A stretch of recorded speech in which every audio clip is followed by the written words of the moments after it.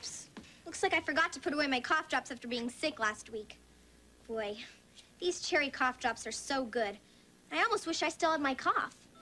Well, they're just like candy. Of course, Mom's warned me they're not candy. They're really medicine, and you shouldn't take medicine unless you're sick. Did you hear that, Dinah? I coughed, so it's okay to have a cough drop. Okay, I admit it. It was a fake cough. But would it really be so bad to ignore Mom's warning just this once? I need to think about this.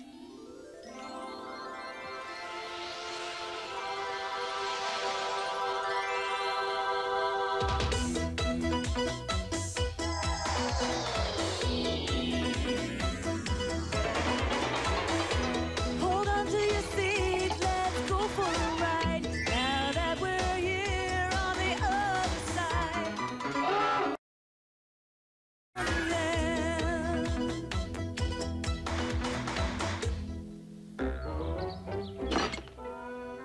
I say Tweedledee's horseshoe is 3 inches from the stake, and I'm sure the referee would agree because I am the referee.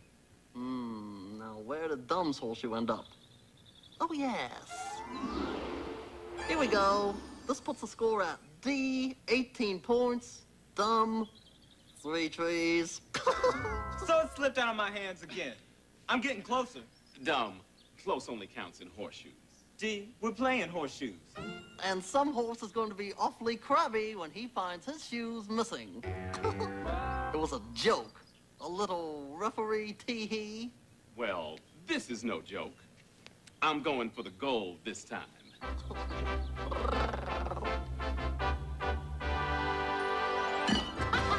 right! A ringer! I was a lucky shot. Lucky? You should have such luck.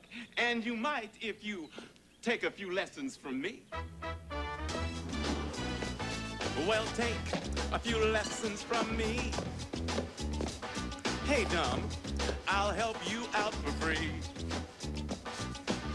Please note my tossing technique. It's kinda limber, but not too weak.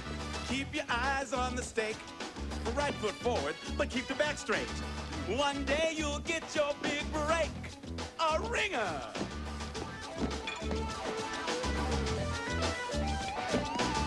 Check out my backhand hurl. How about this overhead twirl? But don't try that one yet. It's one you won't get. You can bet. But check this out.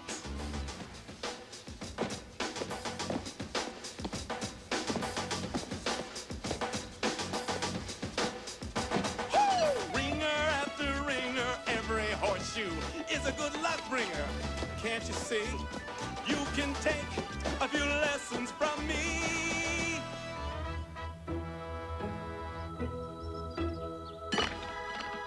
There! What do you think of that? I think that shows I'm a pretty good teacher of horseshoes. Wow, Mr. Dumb, you just made a ringer. Hi, Alice. We both did. But now it's time to make the game a little harder. Harder? How? We'll just move the line back a little farther. Wow, that's a long way to throw. Oh, it's no big deal.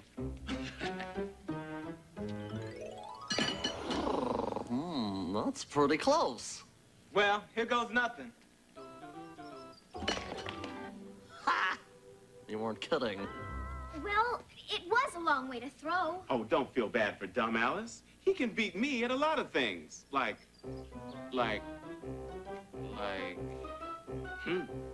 can't think of a thing. Of course you can throw farther than I can. You're bigger than I am. It's not because I'm bigger and stronger. It's because I'm, well, better. Oh, we'll see about that. Keep your eyes on this horseshoe. Oops. I'll get that.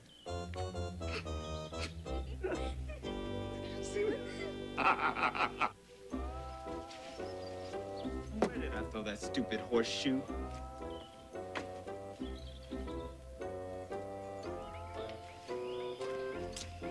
I couldn't have thrown a horseshoe this far. Although I suppose D could, because he's bigger and stronger. Boy, if I were bigger and stronger, I'd show them horseshoe pitching that would knock their socks off. Horses don't usually wear socks with their horseshoes. Although, I once saw a little filly wearing pony hose. Cat, that tree, what kind is it? Oh, it's a colorful kind. I've never seen a tree like this before. It's spectacular. The fruit, the leaves, even the bark. Dumb, please. Never say bark around a cat. I'm talking about the tree, especially the fruit. Well, the fruit's not my favorite shade of purple, but it's kind of pretty. I'm going to take this to the caterpillar. If anyone knows about this tree, I'm sure he does.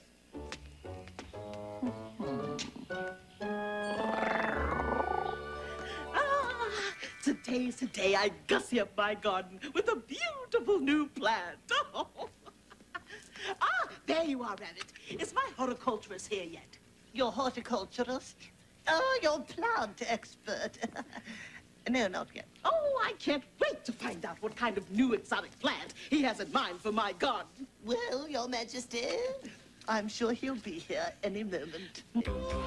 Oh, what is that awful noise? Oh, oh, oh, oh, oh, oh.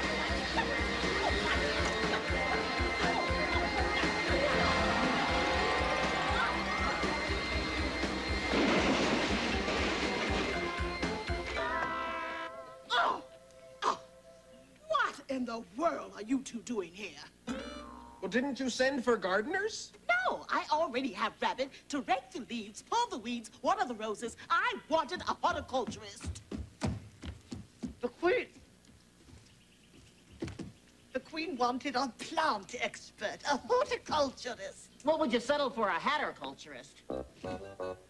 No, I want a horticulturist. Well, it just so happens, Your Majesty, I'm also an expert horticulturist. You are? Of course. Nobody knows more about plants than I do. Here, the paint. Oh, right there. See? A blue thumb. Isn't a plant expert supposed to have a green thumb? Green? Green. Oh, yeah. There we go. Right. There we go.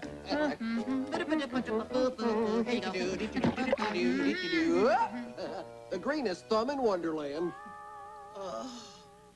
All right. Now, what kind of plant do you have in mind for my garden? I'm looking for something unusual, striking, different, exotic. Well, Your Majesty, I was thinking maybe for this corner, a bigastelias. Oh, yes. Lovely blossoms in the spring. And then for this corner over here, I was thinking perhaps a, Shadia shrubus. You'll love it. It's a very popular plant. Popular? I don't want something popular. I want a plant that's one of a kind, one that's fit for a queen. After all, it is for the royal garden. In the royal garden, there are many, many flowers. It's a special spot. I love to linger there for hours. Bring me something charming, a one of a kind. That's the way a palace garden should be designed. A garden that's always in bloom. A garden that smells of perfume. Where you can feel magic in the air. The royal garden, none can compare.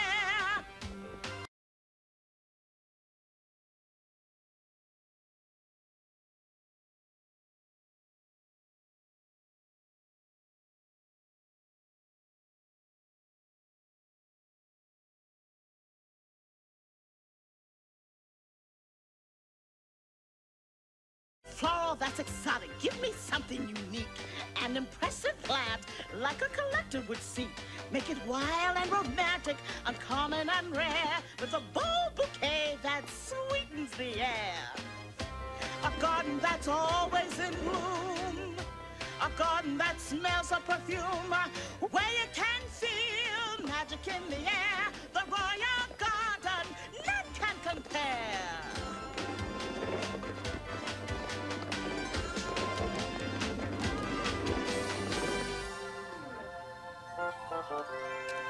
Hey, what's up? Hi, Dum, I don't mean to be rude, but I think your pants need pruning. Allow me. Oh, no. I broke this off a tree. The most spectacular tree I've ever seen. Spectacular? As in an amazing sight? One of the most amazing sights I've ever seen. Would you say this tree is one of a kind? Would you say this tree is fit for a queen? Would you say toy boat 3 times really fast? But first tell us about the tree. I don't know anything about it. I'm on my way now to see what Caterpillar knows. Because it just so happens that the queen wants a spectacular tree for her garden. Well, if you want to know more about this tree, you can tag along. Oh, all right. How do you tag along? Oh, what have we here? The leaves look the same. The fruit looks the same. The bark looks the same. Is this the tree you saw? Yes, that's the tree, all right. What does the book say? Is it a special one-of-a-kind tree? It's special, all right. The book says if you eat the fruit of this tree, it will make you very strong. Really? Like, if you ate the fruit, you could throw, say, a horseshoe farther? You could, at first. Well, but if you were at first, wouldn't you throw a baseball? I mean, in the beginning, the fruit would make you very strong. Strong, all right. But there's a warning here. It says the fruit might also make you very sick. So the fruit will make you stronger, but then it might make you very sick. Sounds like this tree's bite is worse than its bark. There's a warning we'd better heed. All of this reminds me of a story. Once there was a mouse named Mabel who lived with her family in a cozy little mouse hole. There was just one problem. Outside the mouse hole lived a very big, very clever, and very hungry cat.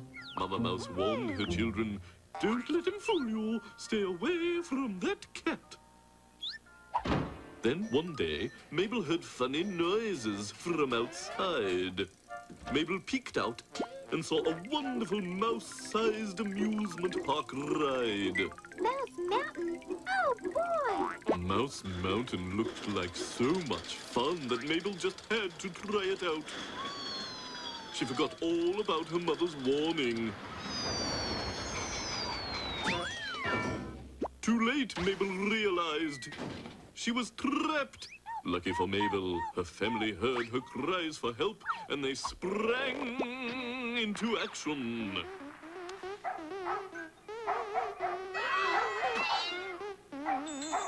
Mabel was so glad to escape that she promised from that day on she would never ignore a warning again.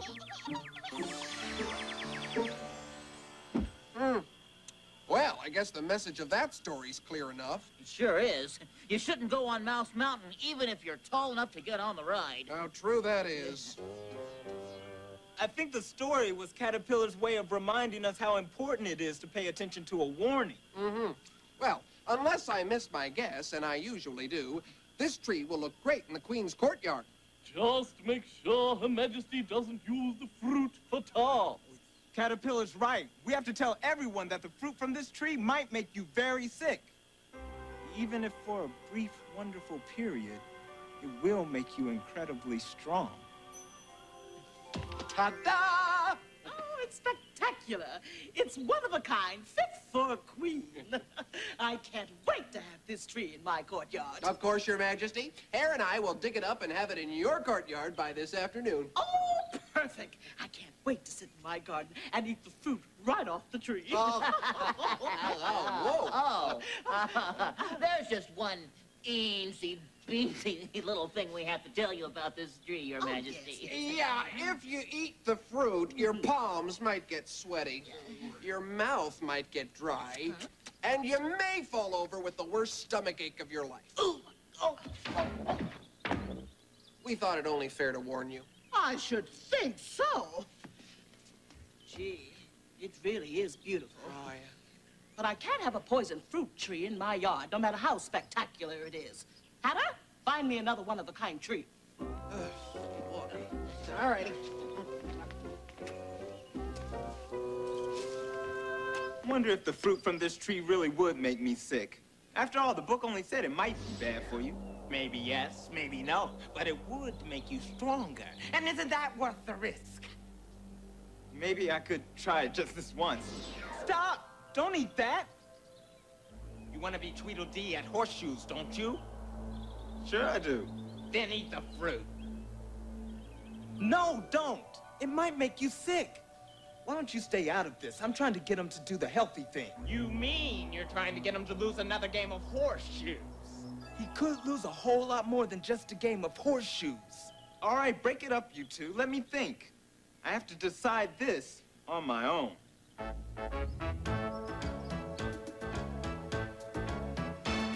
To eat or not to eat, I could say goodbye to defeat. I'd show D that I can compete, and my victory would be complete.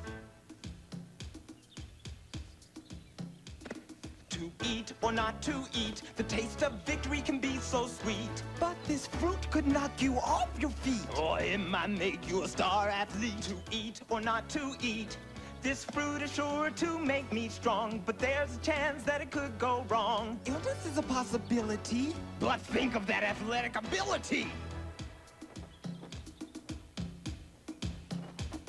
To eat or not to eat, the taste of victory can be so sweet. But this fruit could knock you off your feet, or it might make you a star athlete. To eat or not to eat, winning is worth the risk to me. I'd finally be able to defeat D. And you could do it so easily. With one bite of fruit from this magic tree. To eat or not to eat, the taste of victory will be so sweet. I'll show them all at the horseshoe meet. You're on your way to being a star athlete. To eat or not to eat.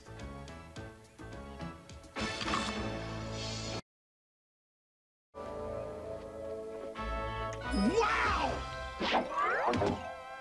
I'm feeling stronger already! And I don't feel sick at all. But D sure will when I beat him at the next horseshoe match.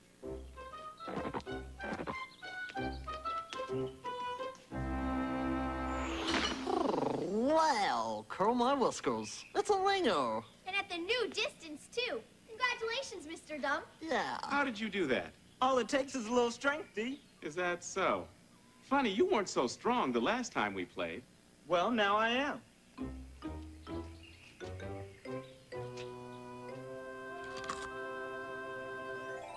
Your Majesty, since we couldn't find a one-of-a-kind tree fit for a queen, we made one. Well, it better not have icky fruit on it like that one in the forest. Oh, fear not, Your Majesty. According to this label... This tree is guaranteed to be icky fruit-free. Ta-da! What is it? It's a weeping willow. A weeping willow? I don't want to wake up every morning and hear a willow weeping in my garden. That's depressing. Your Majesty, I believe it's called a weeping willow because the branches appear to be weeping. That tree doesn't actually cry. Oh, this one does. And it's fully automatic. See, this tree not only waters itself, it also waters all the plants in your garden. Wait a minute, wait a minute. Will Her Majesty get wet? Oh, not if she uses this. Starter set included. And your new weeping willow is also voice-activated. All you do is speak one command. Command? Ooh, now we're talking. I couldn't command that other tree. Since it is a weeping willow, the command word is... Say what? He said, Your Majesty, that that tree will water itself whenever you say the word. Weep. Oh, that's wonderful. Now that's a weeping willow. I love it. Uh-oh, looks like rain. By the way, Hatter, how do you get it to stop weeping? Oh, that's easy. Yeah. Don't be such a crybaby. Wonderful. Let's take it back to the palace immediately. All right. Hold it, Steve. Hold it, Steve. Oh. Don't hurt yourself. Oh. That was a short rainstorm.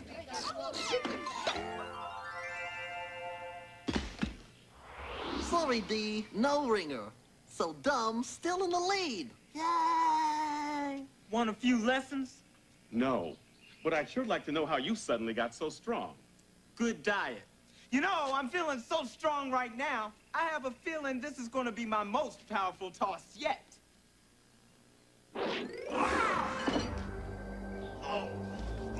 Mr. Dumb, are you hurt? Oh, Dumb, what's wrong? it's my stomach. It hurts something awful. Maybe his diet's not so good after all. Oh. See? That's why I didn't want that tree in my garden. Even though it's beautiful, it's just too dangerous. I just knew somebody might eat that harmful fruit accidentally. Wait! I have a confession to make. I knew that fruit might make me sick, and I still ate it. But why? Yes, why? Well, I got tired of not being able to throw a horseshoe as far as D. What does this have to do with horseshoes? Well, Caterpillar told me if I ate the fruit at first, I'd get stronger, and I did. That's why you suddenly started beating me at horseshoes. But didn't he also tell you that it might make you very sick? Yes, but I thought it would be worth the risk. Worth the risk? Just to win a silly game? Dumb. That's just plain dumb. Well, I guess the warnings are there for a good reason. Well, I'll tell you one thing. From now on, if there's a warning, you won't have to tell me twice to pay attention to it. That goes double for me. Oh! It might seem appealing or otherwise entice, but read the warning, it's got good advice. What looks good might turn out to be vice versa. And you paid the price. You won't have to tell me twice. What you swallow is no throw of the dice. Warnings are the perfect advice to check things out and make sure they're nice. Some things can make your eyeballs pop. Maybe make your heartbeat hop. Other things can make your brain flip-flop. So even if it looks just like a gumdrop, it might seem appealing or otherwise entice. But read the warning, it's got good advice. What looks good might turn out to be vice versa. And you pay the price. You won't have to tell me twice. What you swallow is no throw of the dice. Warnings are the perfect advice to check things out and make sure they're nice. You won't have to tell me twice. Rabbit, I feel a speech coming on. Oh, get me my soapbox.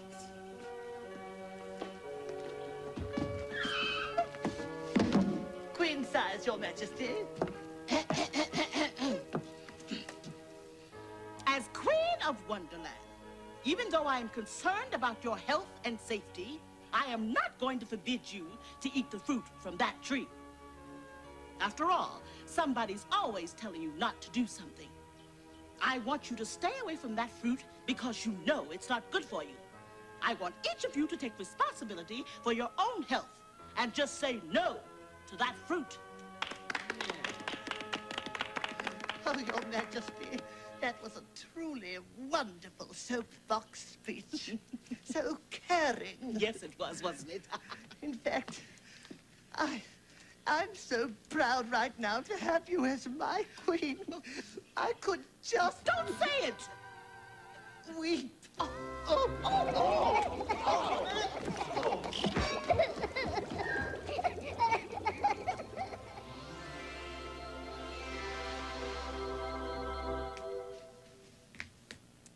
Boy, Dinah, I'm putting these cough drops back in the medicine cabinet where they belong. They may taste like candy, but they're not. And I don't have to make myself sick before I pay attention to a warning.